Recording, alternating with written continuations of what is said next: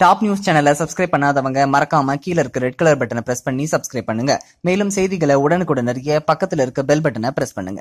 சில ஆண்டுகளாகவே சூரியனில் இருந்து வரும் வெப்ப கதிர்வீச்சுகளால் அதிகரித்து வரும் பூமியின் வெப்பநிலை காரணமாக துருவங்களில் உள்ள பனிப்பாறைகள் உருகி கடல் நீர்மட்டம் அதிகரித்துக் கொண்டே வருகிறது. இதனால் கடந்த 2015ஆம் ஆண்டில் இருந்து அடுத்த 3 ஆண்டுகள் தொடர்ந்து அதிக வெப்பம் பதிவான ஆண்டுகளாக அறிவிக்கப்பட்டுள்ளது. இந்த நிலையில் கலிபோர்னியா பல்கலைக்கழகத்தைச் சேர்ந்த விஞ்ஞானிகள் அடுத்த 30 ஆண்டுகளில் வெப்பம் கணிசமாக குறைந்துவிடும் என்றும் வரும் 2050ஆம் ஆண்டுக்குள் சூரியனின் வெப்பநிலை குறைந்து அது வெளிச்சம் மங்கி காட்சியளிக்கும் என்றும் தெரிவித்துள்ளனர். மேலும் சூரியனின் 11 ஆண்டுகள் சுழற்சி முறையை கண்காணித்து வரும் விஞ்ஞானிகள் இந்த எச்சரிக்கையை விடுத்துள்ளனர்.